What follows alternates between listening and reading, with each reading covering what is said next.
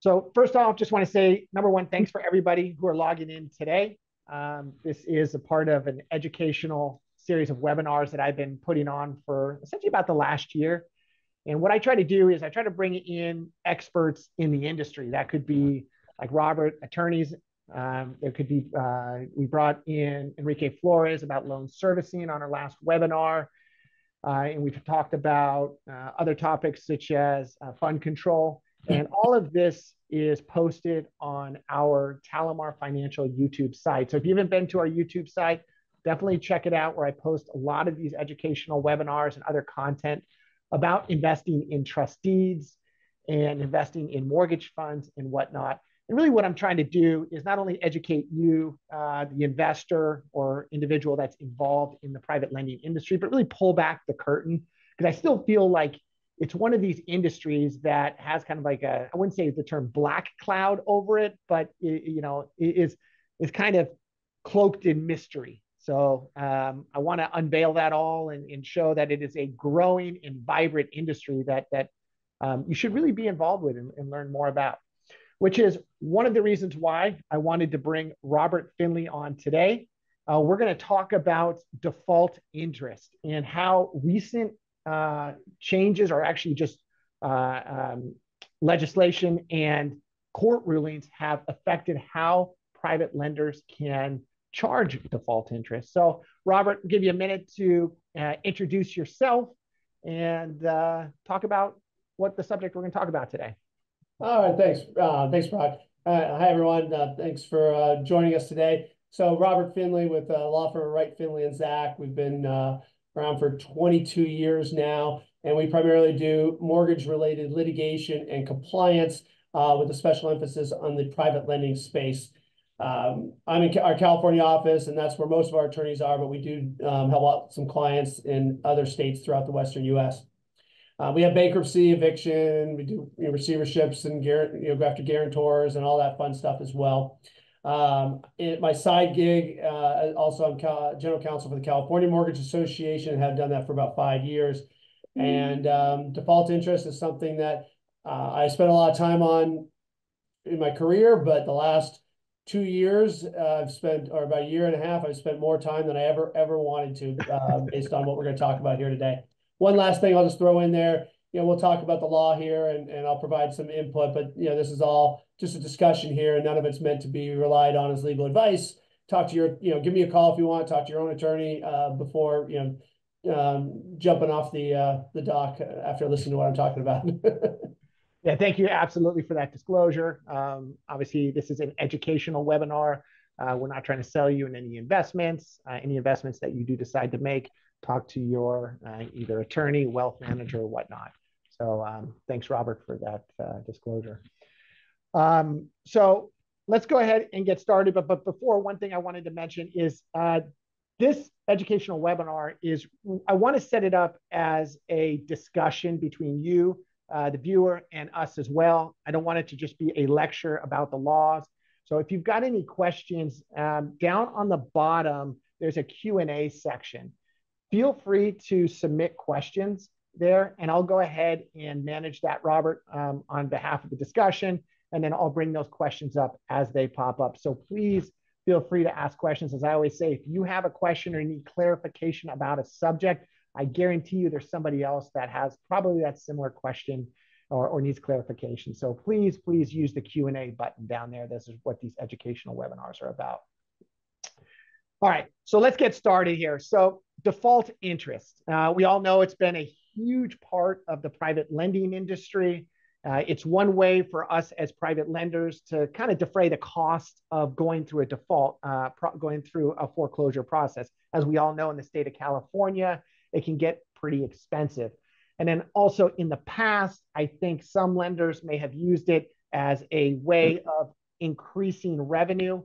But I think that obviously has gone away with this new legislation and court rulings. So, Robert, can you kind of just generally take us through what is default interest and why is it not as easy to charge anymore in the state of California?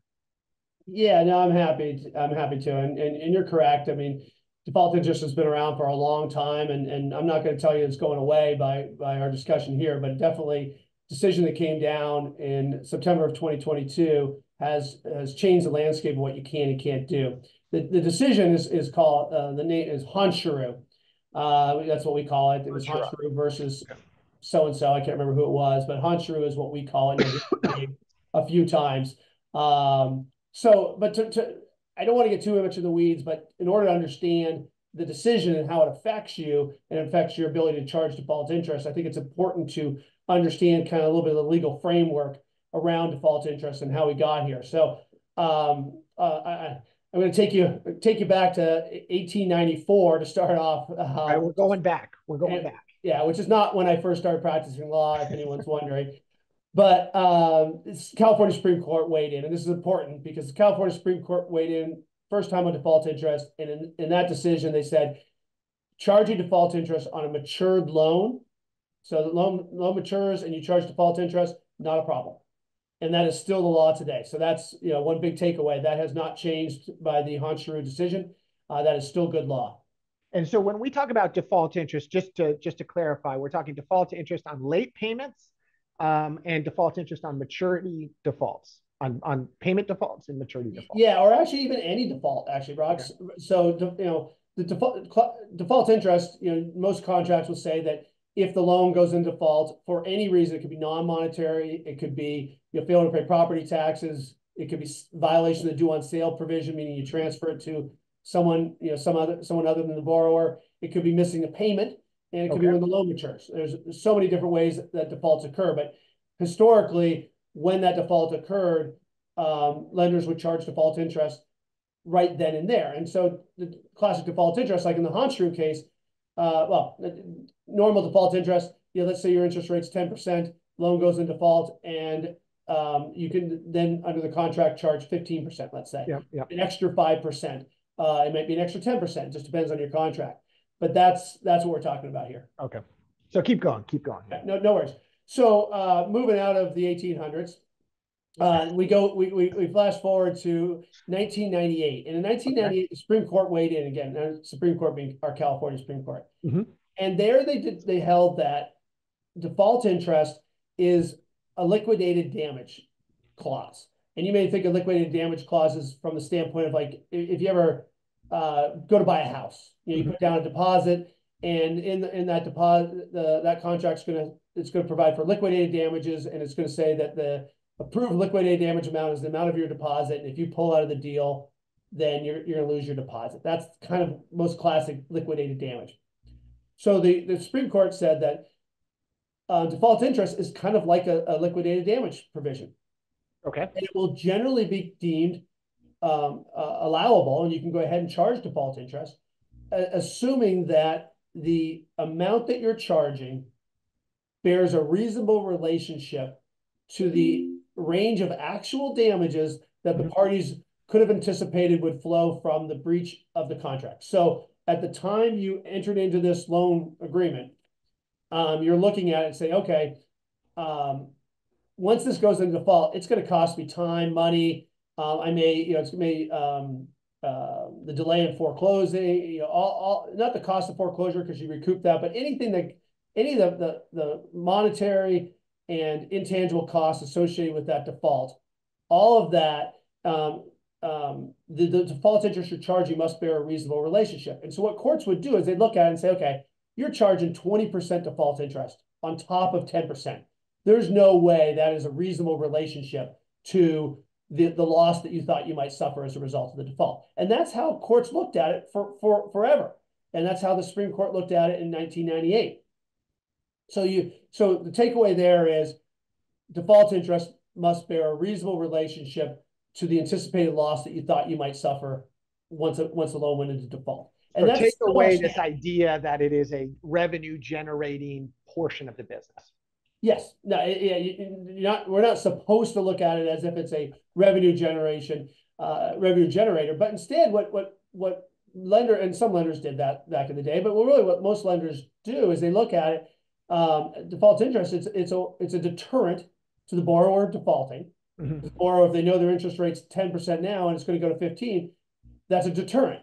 And then the other real use of it is once you start charging it, it's a huge incentive for that borrower to pay off your loan or reinstate or bring the loan current or refinance you out, whatever it might be, sell the property.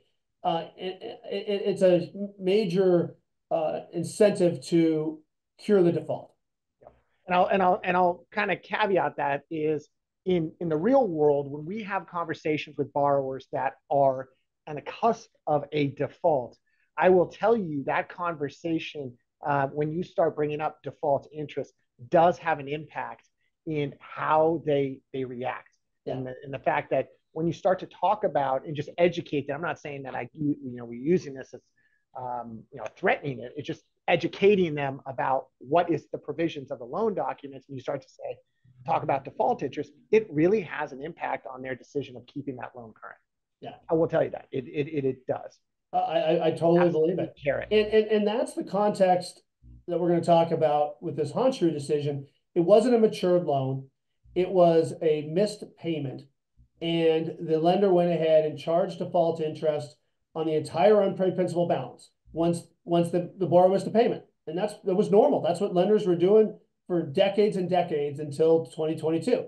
And this California Supreme Court said that's okay as long as there's that reasonable relationship. So we'd always be arguing in bankruptcy court or in court, is it reasonable or not? And sometimes some lenders were greedy and they got in trouble. But for the most part, it wasn't much of a problem as long as people weren't greedy. And that's where Honshu came in, is it curtailed charging of default interest on that payment default.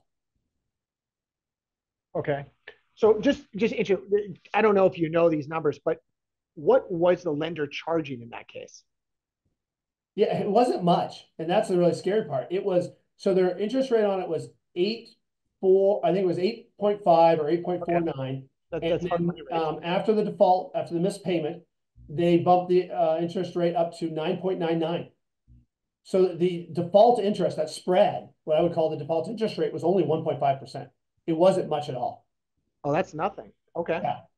And what the court held, though, is in that case in Honshu, is that anytime you charge default interest on the entire unpaid principal balance, and again, because it's the payment. Yeah, following a payment default. Yep. They've missed one payment or two payments, doesn't matter.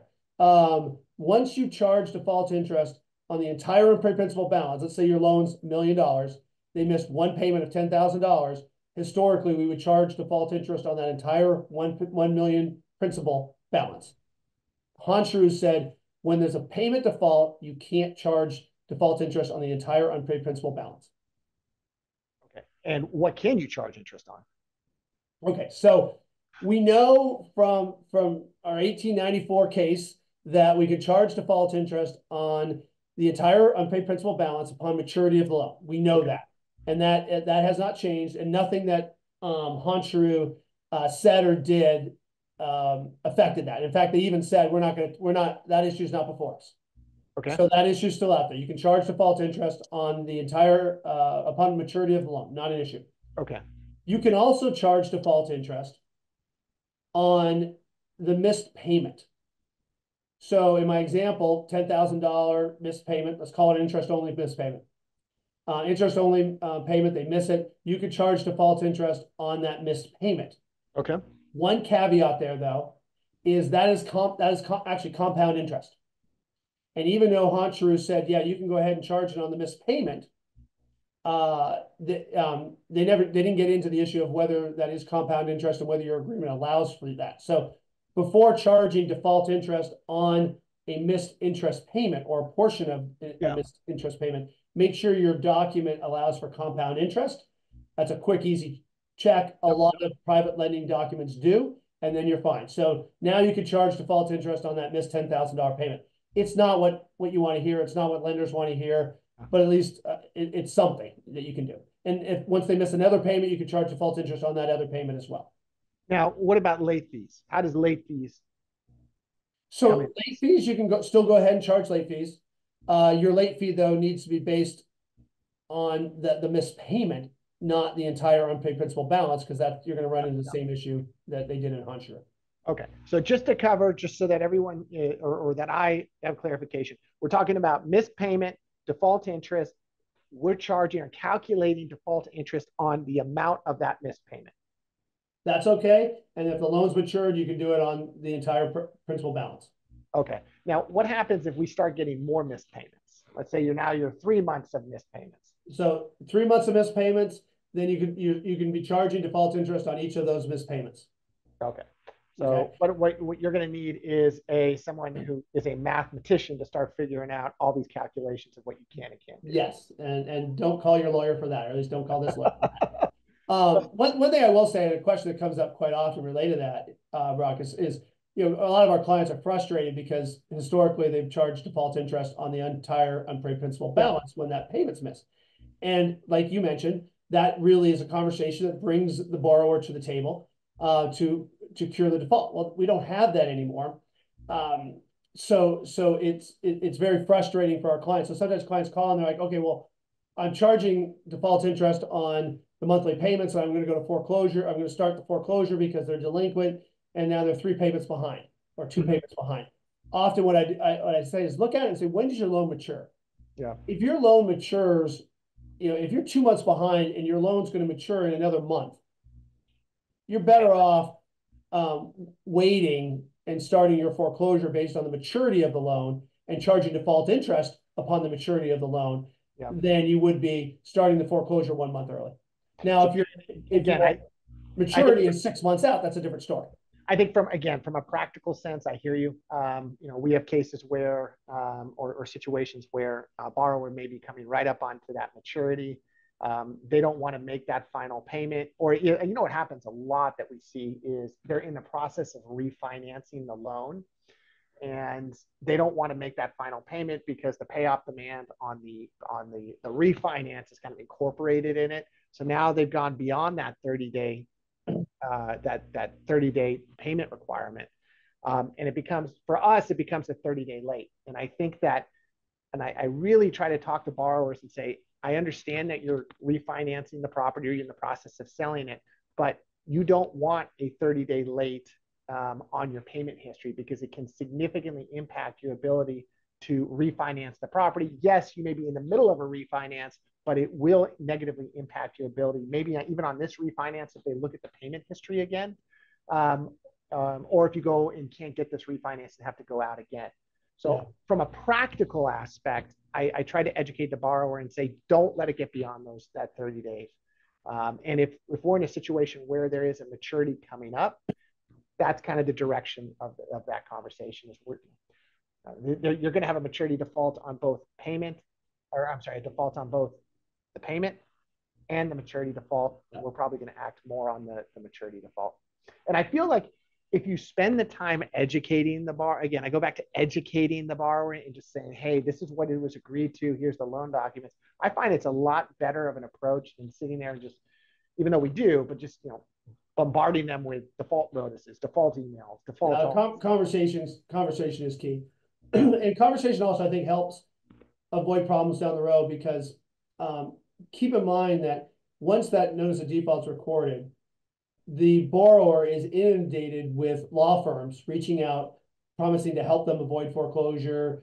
Is your lender screwing you? Is your lender, doing this? Is your lender doing that? And that's not just in the consumer space like it used to be. That's on the business purpose space as well. In fact, we just one of our clients and a colleague of Brock and I, he sent me a letter that came in the mail because they'd already foreclosed on a piece of property from a law firm that we are up against all the time, and it was a pure solicitation saying, I can stop your foreclosure, I can delay the foreclosure, I can do all of these things, and we kept it. We actually sent it off to the state bar because we believed it was a inappropriate solicitation. But those are all out there, so that's what the borrower is hearing. And if they talk to those attorneys, the attorneys are in their ear saying, "Oh, did your lender do this? Did your lender do that?"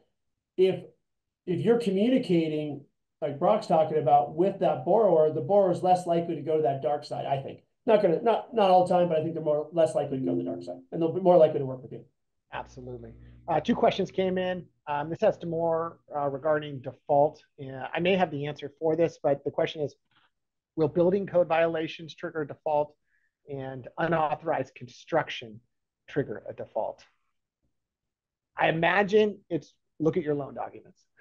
Yeah, so for the code violations, it would depend on your loan docs. I don't see that one in there a ton, but in most loan docs. But there's always a waste provision in everyone's loan docs, and that waste is, generally you cannot commit waste against the property. What is waste? It's up for debate. It depends on your judge. It depends on a jury that may be listening to it. But there are certain things that are if you're really if the place just needs a paint job, that's not an issue. But when you get into code violations, depending on how extreme those code violations are, that can be something you can use to be deemed called waste. And then you can use, even if your agreement doesn't say code violations equal default, waste does equal default, and code violation equals waste equals default. That would be the argument there. It brings up a good point. I didn't directly do this loan, but I did have a conversation with a colleague, and this was, when cannabis lending was a big thing, still kind of is, but it doesn't make as much in the headlines, where you do a loan, not for cannabis use, but all of a sudden you find that the borrower owner is starting to use the property for cannabis use. Yeah. And that I know is a big discussion topic in our industry. That could be another webinar in itself. Yeah. And actually, we've come across that, and we argue because most deeds of trust will have a provision that you can't do anything unlawful with your property, and so we then look to federal law where it's still unlawful, to grow marijuana. So, that's going to be an interesting one to see how it plays out. I think whether you win or lose on that might depend on how much pot your judge smokes. So. The other question, though, about unauthorized construction. So if someone's building an ADU on their property that's going to enhance your value, I don't think you're going to be able to call that a default. But if someone tears down the building, which is something we see quite often, without your authorization, that 100%, you usually will be deemed a violation of your loan docs. And I don't think I've seen a set of loan docs that I couldn't argue that demoing the piece of property without your permission is a violation. So we've seen that in the residential homes where someone decides that they want to go ahead and build a new house on the property without your permission. And then we also seen it definitely in the commercial space where they want to tear down a parking. I got one right now, a parking lot, and they want to build 77 units on it. Mm-hmm. And that's fine if they complete the 77 units, but in between, your security has been severely damaged. Yeah, and that comes up a lot from a legal aspect, but moving that into a practical aspect, we see a lot of that. So we do a lot of what we call bridge loans. So loans secured on an existing property. It may have a single family home, but the value, the intention for the borrower is to build, let's just say a 50-unit apartment building. And we have an explicit conversation and in the document stating you cannot tear down the existing the existing house in this case, and because there is value there. So that does come up, and that's a good question to ask if you're investing in trust deeds and it's a bridge loan with the intention of some future development project. Is the borrower aware that he cannot tear down the existing structure? That's a good question to have if you're investing in trust deeds. Okay, so let's talk about the ruling came out. What was this? When was this? 2023? September 2022. It was a while ago. And then they tried to challenge it at the next level. We actually, on behalf of the California Mortgage Association and other groups, filed a brief hoping the Supreme Court would look at it. They refused, and so this is good law. This is it. This is it. There's no changes right now. Yeah. So what happens before the legislation or this ruling came before the case? Yeah. Well, and that kind of brings us back to what we were talking about before the questions came in. Is so what we know we can and we can't do. So Honshu basically said we can't charge default interest on the entire unpaid principal balance following a simple payment default. They missed their monthly payment. You can't charge default interest on the entire unpaid principal balance, which is what everyone was doing before. You can't do that. So if any takeaway from today's discussion, you cannot do that. And then you asked before, what can we do? We know what we can't do. And what we can do is charge default interest on the missed payment and we Okay. can charge default interest on a matured loan. There is some debate and wiggle room in between.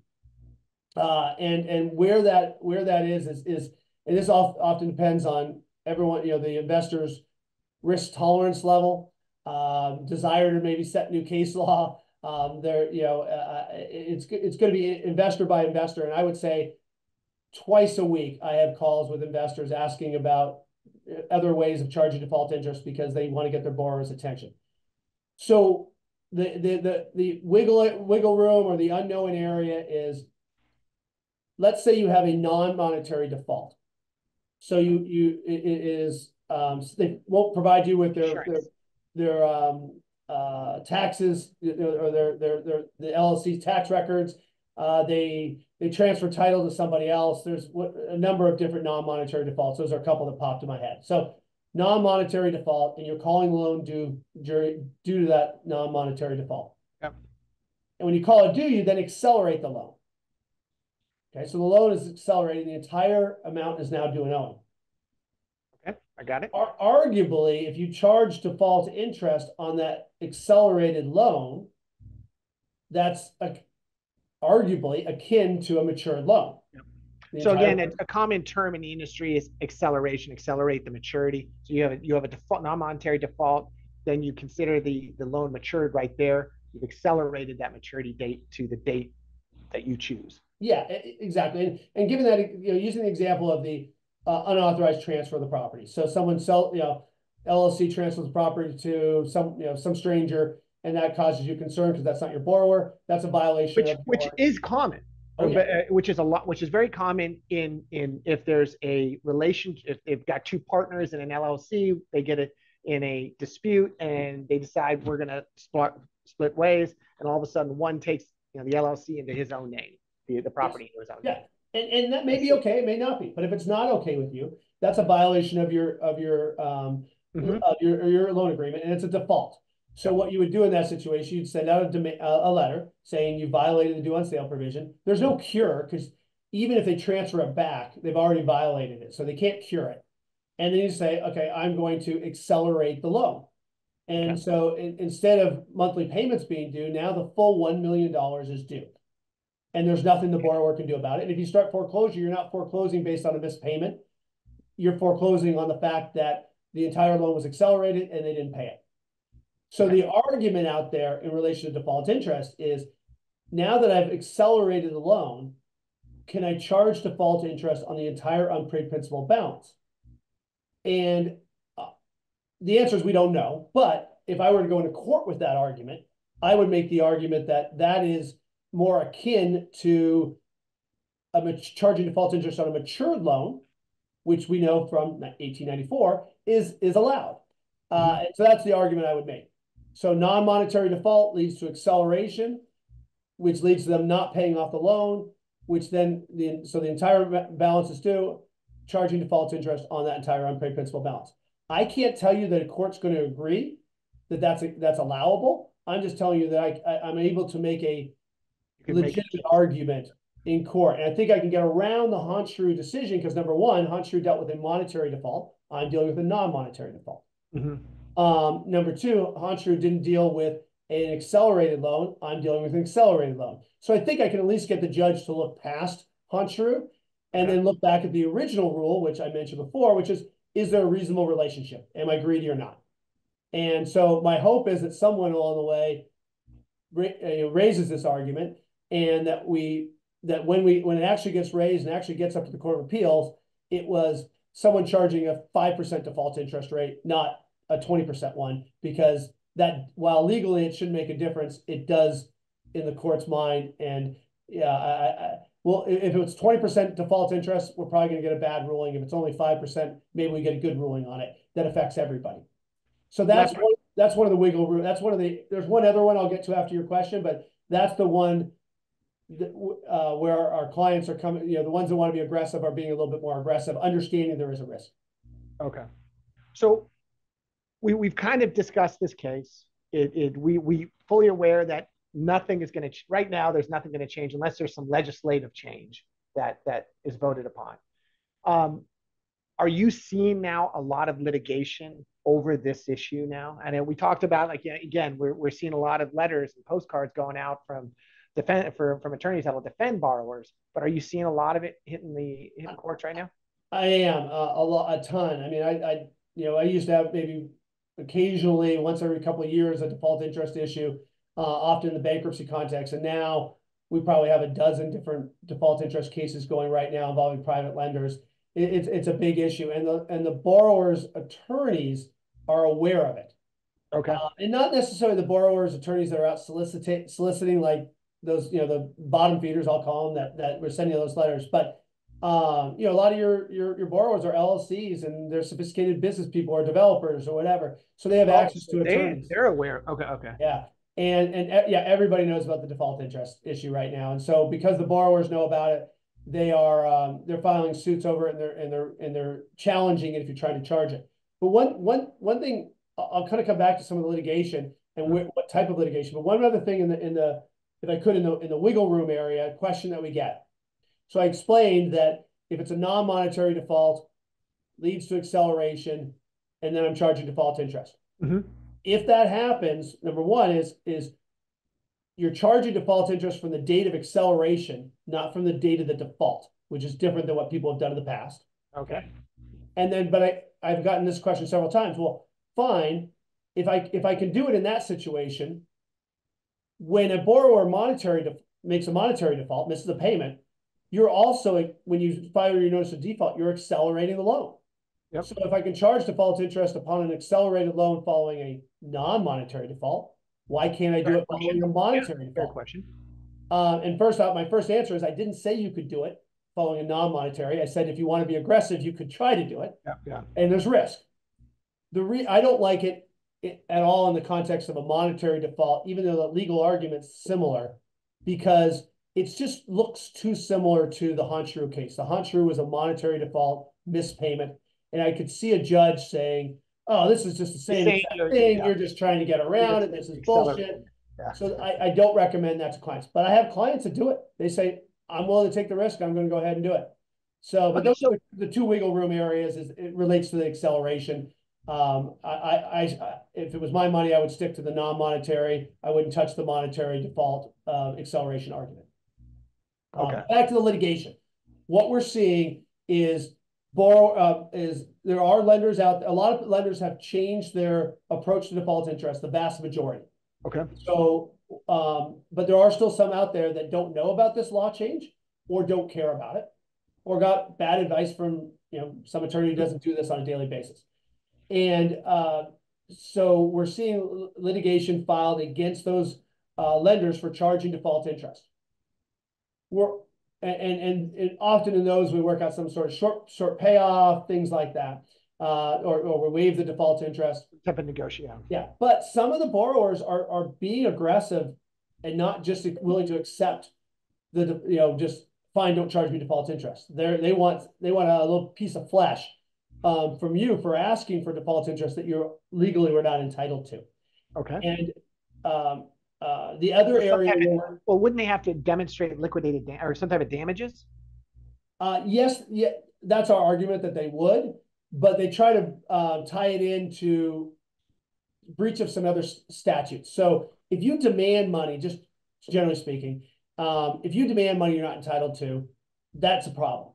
And in the consumer world, of course, you have the FDCPA and all of that. We're not dealing with that. But even without those statutes, if you demand money that you're not entitled to, someone, they owe you $1 million and you say you owe me $1.2 million, that there's going to be a statute that violates, and there's going to be potential exposure with doing that. So what some of these borrowers are arguing, and the better attorneys that are hiring, that they're representing them, they're arguing that the charging of the demand for the extra money, just saying I'm charging you $200,000 of default interest, and then say, oh no, I won't charge it, I'll waive it. That just the demand alone violates their rights and they're entitled to damages. I disagree.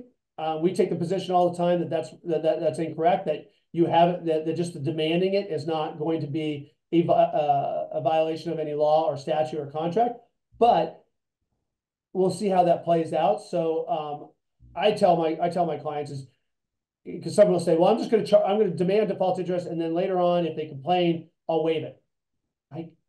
Don't do that. Don't demand it. Under the concept of the missed payment and everything we're talking about, what the default interest you can't charge, which is on the entire unpaid principal balance following that default. In that concept, I say don't charge it with the idea you're going to waive it, because it's too risky and you could end up getting sued. And even if you win the lawsuit, you've now spent a bunch of money on the lawsuit, which you don't want to do. So the other area where we're seeing litigation is actually on default interest that was charged before September 22, or before people figured out this, realized this new law and changed their procedures. So like I have a case where the loan was paid off in August of 2022. And there was a couple $100,000 of default interest that was paid off. The argument that these borrowers' attorneys are making is that the Honsharu decision just clarified existing law. It didn't change the law. Okay. And therefore, what you did in August of 2022 is still a violation. Okay. And I want my default interest back. We are arguing on behalf of our clients, no. Honsharu significantly changed the landscape out there. It altered the law, and therefore it didn't kick in until September 23rd, 2022, when it went into effect. And what was done before is you can't get your default interest back. Wow. But I'll tell you that there is there are attorneys out there taking that position, and I think we're going to win on it at the end of the day. But we're in litigation, and that's expensive. So sometimes we may end up some of these cases may settle. I want to see this go up to the Court of Appeals level, where a Court of Appeals could say no, that this was new law and it's not retroactive. But I want to let people know that risk is out there. I'm not going to tell you to go back and refund all your default interest to everyone for the last 4 years, which would be the statute of limitations. But I want you to know that risk is out there. And well, I'm interested to see the outcome of that case. Yeah, I'm interested to hear. So maybe we'll get you back on for a third time so we can chat about that. Question that came in. Question is, what percentage default rate are you personally seeing most lenders charge? So is there some type of, what is standard out there right now, and what would you recommend? Yeah, no, I can definitively answer that question, that it's somewhere between 1% and 20%. I know that wasn't the answer what anyone wanted to hear, but I'm not joking. I saw one the other day, it was 25%. Okay. So now keep in mind, when I say that is, so just for our listeners, that is egregious. I would agree. You would have a difficult time arguing that case in front of a judge. I think you would have a difficult time. Yes. But keep in mind, when we're talking, when I say default interest, I'm talking about the gap between whatever your interest rate now is, and what you're adding on because of default. So the most common numbers I see, honestly, are between 4 to 5%. Okay. I don't know if there were some discussions on. There's no case that says that. Yeah. But that's kind of where I think a lot of lenders who didn't want to be greedy, but wanted to have this some sort of number that goes on there that makes it a little bit harder for a deterrent to the default and an encouragement to reinstating or bringing the loan current. 4 to 5%, not 45%, 4 to 5%. So you take your 10% loan, default goes into place, and now you're charging 14 or 15%. There's no case that comes down that says 4 or 5 is okay. There's no case that says 8 is not okay. Yeah. Even if so there's no definitive number, but that's kind of where I think most people feel comfortable. Definitely single digits is better. Single digits is better. Okay. So we've kind of established what this case is, what we can do, kind of what default rate we can potentially charge, though it's still gray, between 1 and 20%. Though stick with single digits if you can. What can a lender like myself and a private lender out there do to protect ourselves, to make sure that we don't get stuck in this very expensive litigation as a result of default interest? Yeah, so there's kind of two fronts where I'd say what you can do. Number one is we've reviewed a lot of our clients' loan docs, and specifically the default interest rate provision, to maximize your ability to charge it and to maximize the explanation, the justification for why you're charging it. Okay. So I would have, make sure that whoever you're investing in has gone out and had that default interest rate provision beefed up. Let's call it that. Yep. Not that the ones that were in there before were bad, but I think there's ways to beef them up, and we've done that for some clients. So that's number one.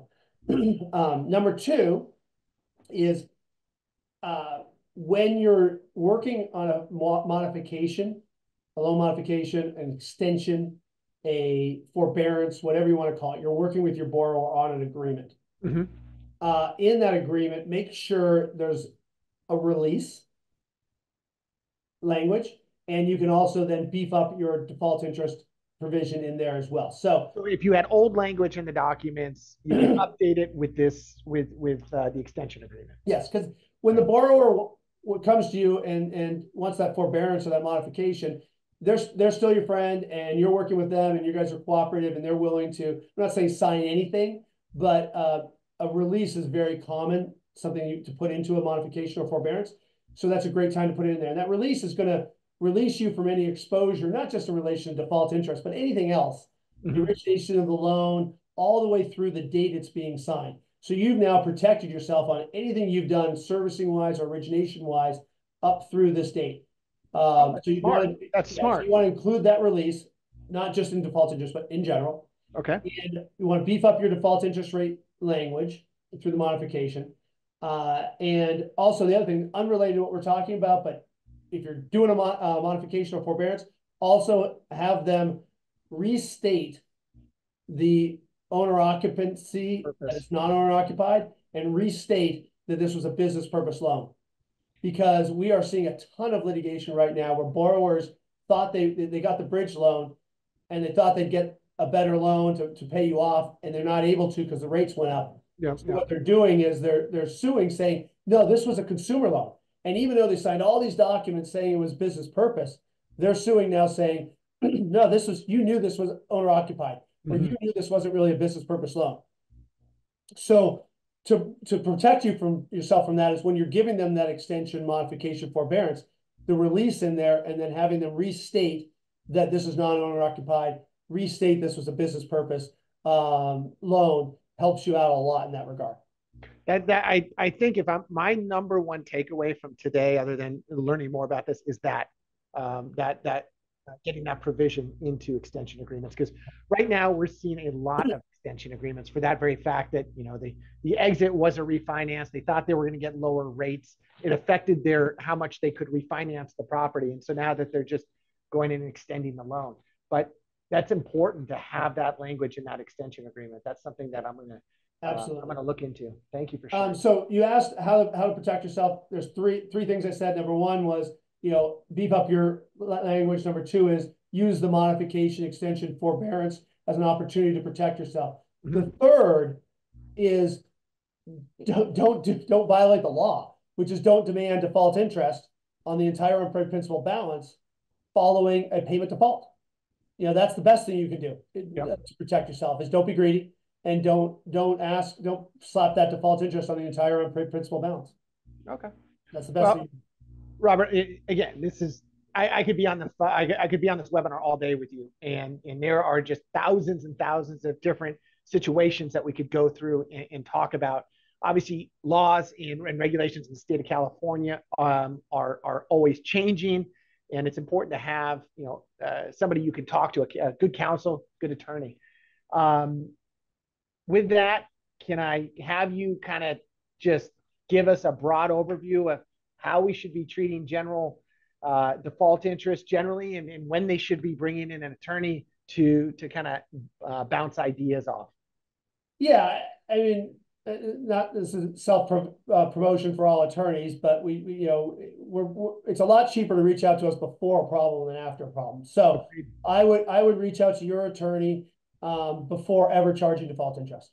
And rather than take what I said here, I talk to your attorney, or if you don't have one, talk to us and ask them, okay, here's my scenario. This is what we get a couple times a week. Here's my scenario. Can I charge default interest? And I walk you through.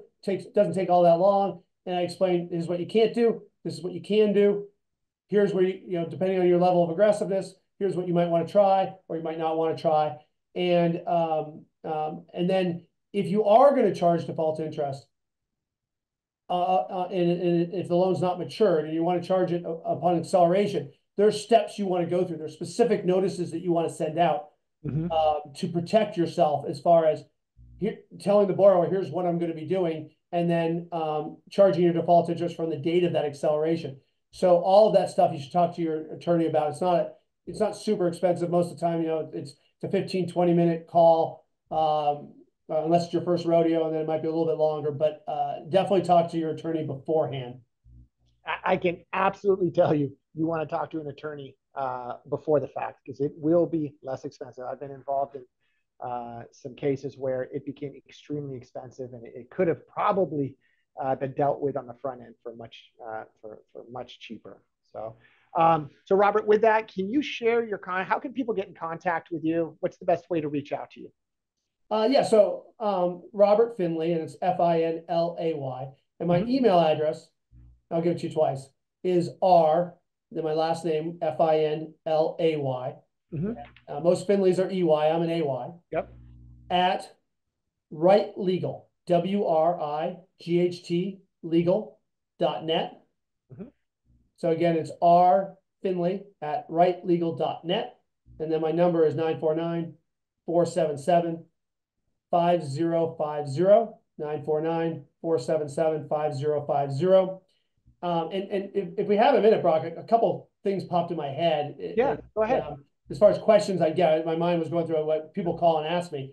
One thing, one question I get is, you keep talking about charging default interest on the entire unpaid principal balance. Yep. What if I charged it on something less than the entire unpaid principal balance? That's a question I got. So $1 million loan, Hansru says there's a payment default. Hansru says I can't charge default interest on the full unpaid principal balance of $1 million. What if I charged it on $500,000? Okay. The Hansru case didn't address that. I think that would put us back in the initial playing field of, is there a reasonable relationship or not?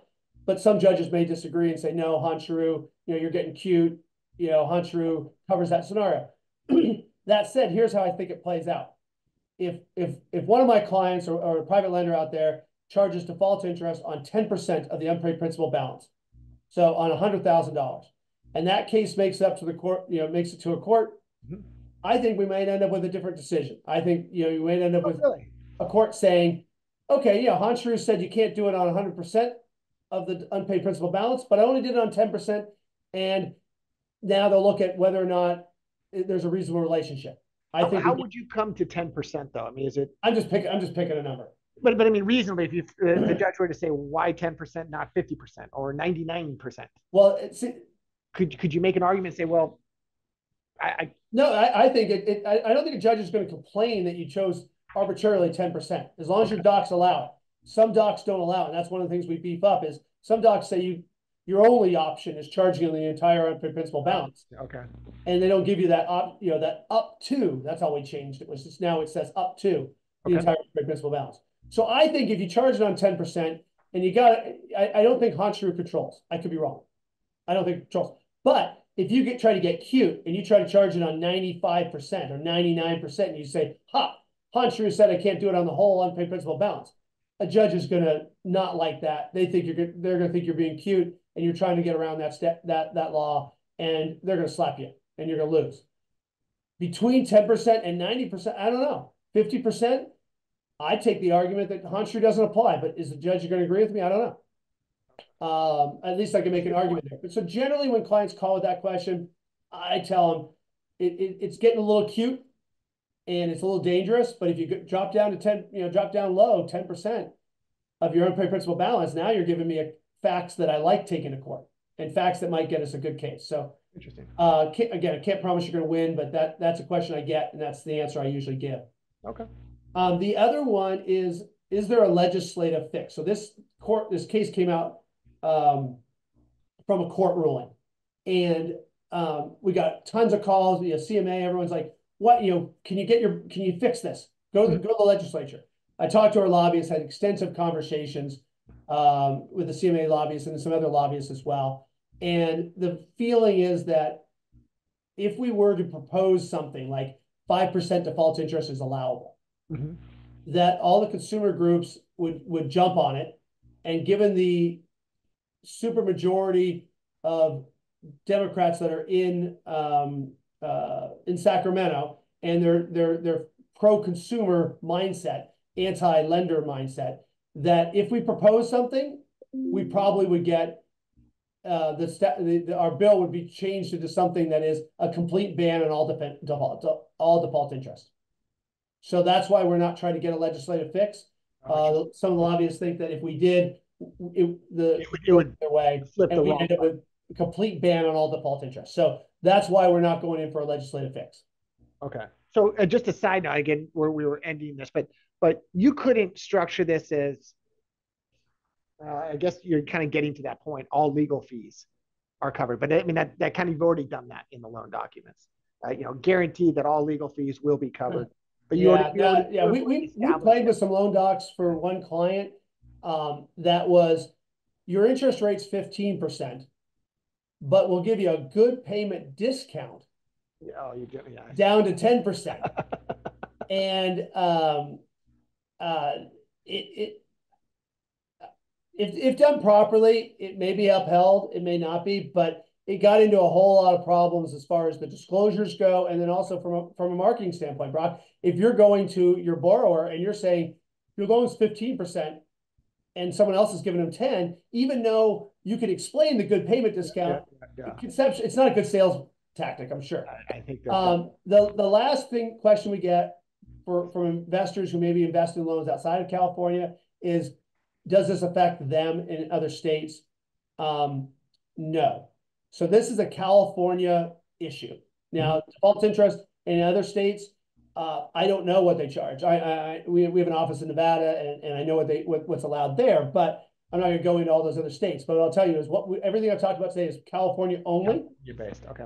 Now, I will also tell you, because people call and say, okay, well, I'm going to make my loans Nevada law controls.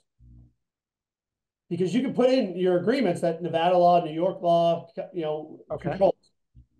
Unless your borrower's from Nevada and you're in Nevada, it's probably not going to work. Because I had clients that come in and say, well, I'm just going to make my choice of law provision Nevada, and therefore I'll be okay.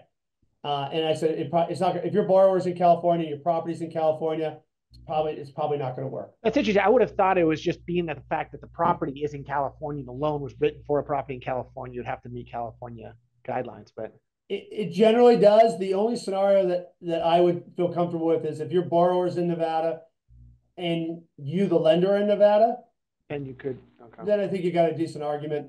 And I'm just picking Nevada, but it could be Washington, it could be anywhere else. But so don't try to get cute and get around it that way. Okay. Well, Robert, that's why I have you on, man. You're full of great information. Again, we could be here for hours and hours on chatting about this, all of this information. So thanks again for coming on. Definitely have you on in the future. So with that, just a quick reminder, I'm going to send out an email to everybody. It'll have Robert's contact information, his phone number, and his email. Highly recommend Robert. I really find it interesting when he speaks at the California Mortgage Association conferences. He does bring a lot of good content. So highly recommend Robert. Thanks again for coming on. We'll be posting this webinar on our TaliMar Financial YouTube channel. Definitely subscribe to the channel so you get a note that we've posted new content on there. Give this a like. And then last, I'm going to finish out. As many of you know, we've started a magazine, Investor Insights. The magazine goes into it provides content and information about investing in trust deeds, investing in mortgages, mortgage funds, and whatnot in the state of California. We have a lot of great content written in there, especially from other vendors. So legal information, servicing information, anything in there is going to be in this. If you're interested in signing up, just reach out to me and I'll make sure that you get on our distribution list so you get this, goes out quarterly. So thanks again. Brock, I'm reaching out to you right now. Yep. Sign me up. Oh, I'll send you. Yes, All right, absolutely. And we'll reach out to you to get you write an article for the magazine. all So right. love to have some content in there from you. So Robert, thanks again, and thanks for everybody for participating and for asking those great questions. Thank you. Yeah, thanks everybody, and thanks for the questions. The questions were nice. And last thing, takeaway, don't be greedy. That is true. All right, take care.